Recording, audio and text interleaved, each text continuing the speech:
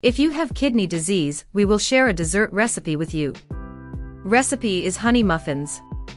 Ingredients are 3 cups of white flour, 1/2 spoon baking powder, 2 teaspoons sugar, 1/2 tablespoon lemon zest, 1/3 vegetable oil, 1 egg white, 2 tablespoon honey. Procedure. The first step is to preheat the oven. Now we will mix flour, baking powder, and sugar in a bowl. Now we will mix lemon zest, vegetable oil, egg white, and honey. Now we will pour the liquid ingredients into the powder ingredients and mix well. Then pour this into the muffin tins.